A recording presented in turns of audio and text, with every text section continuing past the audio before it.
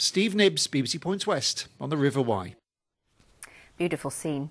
Now we continue our look at the housing situation in the West. As more and more people find they can't afford to buy their own home, some are looking to build it themselves instead. We've been to meet a couple in Somerset who decided to get their hands dirty and do just that. Hi, my name's Ken Octon, and this is our house, which has been 5 years in the planning and execution, and we built it last year. And I'm Carol, and we designed this house so that we would be able to live in it for the rest of our days, and it would take us right through into our future. So this is the hall, and it comes through from the hall into the room that we really love, which is our open plan living, kitchen, dining space. We know how we want to live, so we decided that if we wanted that, then we should start from scratch.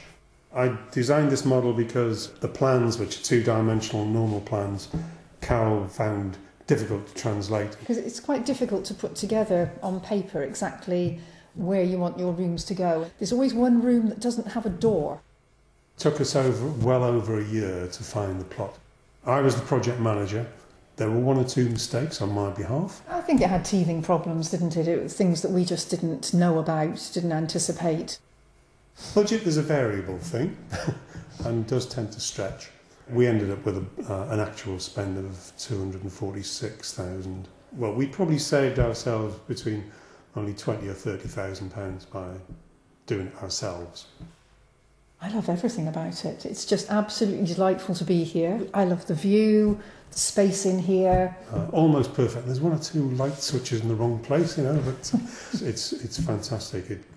It suits our lifestyle down to the ground. There's always a light switch in the wrong place.